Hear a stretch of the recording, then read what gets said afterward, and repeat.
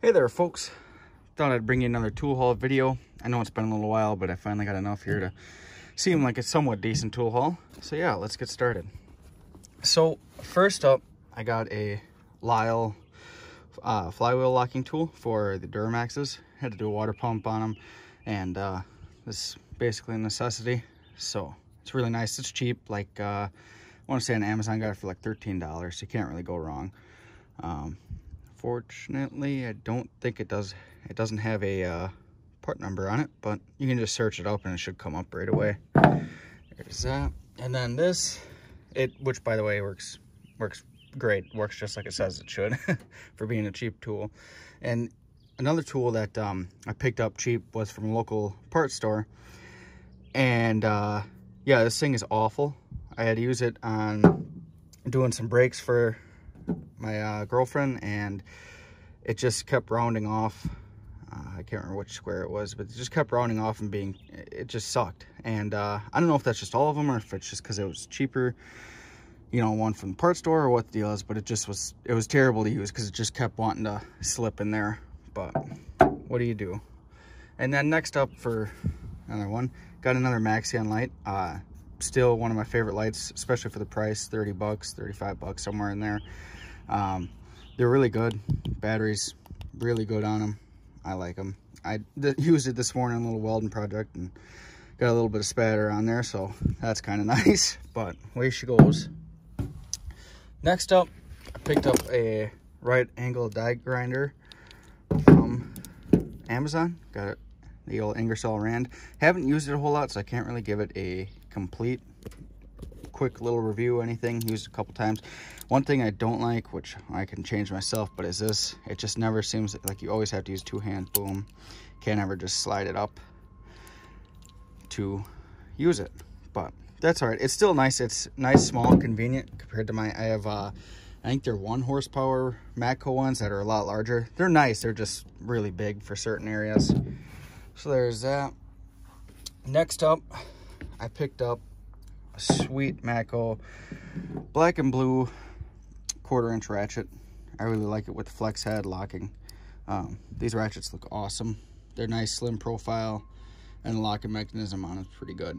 So yeah, used it like once or twice. That's why she looks brand spanking new. But follow up, I also got, and I didn't bring the whole set home just because I didn't think there was any need, but I got the I think it's a 4-piece or 5-piece snap-on pry bar set. Really enjoying them so far. Really nice pry bar set, that's for sure. Next up, Matco came out with, and I don't know if it's recent or a while ago, but a lifetime warranty carbide burr set. I've been using these pretty often, I would say, since I've gotten them, and they've held up good. I've had a warranty, I think it was this one, but that was kind of my idea. Even if you got to warranty them, they don't last forever. It's like, well, that's why you bought them, for the lifetime warranty, not to have to buy more and more. So yeah, I'm pretty impressed with them. But there's the whole set, also the part number for y'all. And I also want to see if I can get, I don't see one here on the Ingersoll Rand for you guys, but there shouldn't be that easy or hard to find. I just looked it up on Amazon, and that was that. Next up, warranty item. Got a snap-on extension, so nothing special with that. And then picked up, oh come on, of course it's on the bottom of the bag, one of these Matco oil filter wrenches. Haven't got to use it yet. Excited to, for those really stuck ones. But yeah, I'll keep you guys updated on this. I'll probably do a review on it because I haven't seen many of them. So there's that part number for y'all. And then next up, picked up a 1/2-inch Ingersoll Rand impact gun. Been pretty good to me so far. Haven't used it like for months on end, so I can't give you a full good warranty on them. I think it came out to $270 is what I got it for, I want to say, somewhere in there. Got it from Napa. There's that. But yeah, I like it. I'm liking it.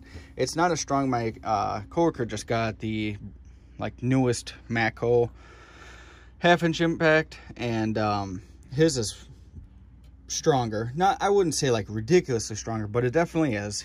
It can do a little bit more than mine can, but that's all right.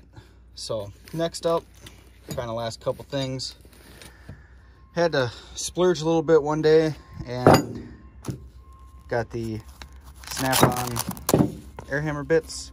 I got this whole set right here with, there's that, and my dealer threw in this one because at the same time I also bought the air hammer, which has been fantastic for me. I'm really liking it. I've seen all the reviews. I know they're one of the most expensive out there, but all the reviews say how people have the older ones anyways for years and years and years, and they keep working. So I figured it was worth the investment, and so far it's treating me very well, and I'm really liking it.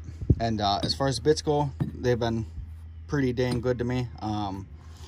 This bit I like using a lot when you have to. I use it taking the anchor rings, or bushings I guess actually is what they are, out of the anchor pins for drum brakes on semis. So you got to be really careful. Obviously you can gouge the sides and stuff, but as long as you're careful, they come out pretty easy with that, which is nice. I think that there is Ajax and Lyle, and I'm making a special tool for doing the anchor pins, but I am waiting on my Matco dealer to maybe get me some of those. We'll go from there with that. But yeah, I think that is gonna wrap it up. Yeah, these, I will say, the bits are not cheap, but it is what it is. So you want a lifetime warranty on your air hammer bits. Plus I've heard horror stories of people with cheaper ones that kind of blow up in their face when they're using them all the time. It actually happened to my coworker, and yes, that's why I was like, well, go for these. Not that it can't happen with these, but you would like to think anyways that if you're paying for the price, you're going to get a little bit better quality one that hopefully won't do that. But you never know, things could always happen. So yeah, I'll give you guys a little quick overshot of everything.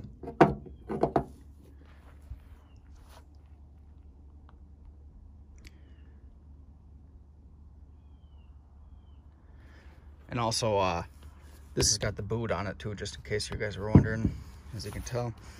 And yeah, these Maxion lights you can find on Amazon too.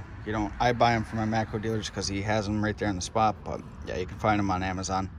So yeah, thanks for watching. Hopefully I'll have more content coming out soon. So yeah, appreciate it guys. Have a good one.